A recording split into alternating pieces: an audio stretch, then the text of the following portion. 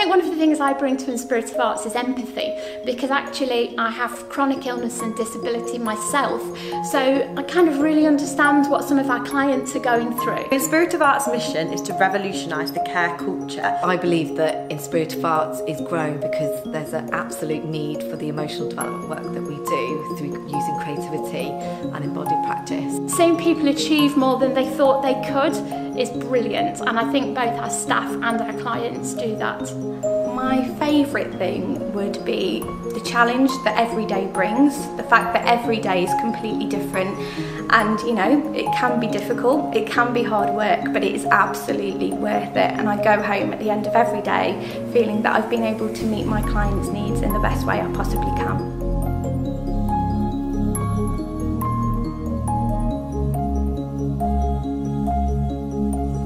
I think in some ways, I think they helped me to actually learn about myself, you know, express my emotions and that, not to be afraid of talking about problems, you know. I hope to be able to empower individuals and help them to make progress towards goals and outcomes that they set for themselves. The cloud actually represents depression and that. Like sometimes you do get people who come into our, you know, I'm not about like negative people who come into our lives, you know, because she was like talking about the subject and I had the idea, amazing idea that it's a good idea to just draw it out as a picture and that.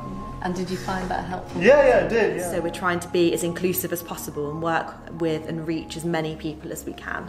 Should we count me? 1, 2, 3, 4. Hello, Karen. It's nice to see you. Hello, it's nice to see you. Honestly, my favourite part is the people. One of the biggest impacts on how much you enjoy your job is the people you work with. My colleagues, because they're amazing, like I couldn't ask for better colleagues. And then the clients, just seeing the clients every day and seeing how they progress and grow is so amazing. From the first day they came in, having a chat with them then, to, I don't know, a year later and they're still our client, having a chat with them and seeing the difference in the way they speak to you and how comfortable they are in their body language, it's such a nice feeling.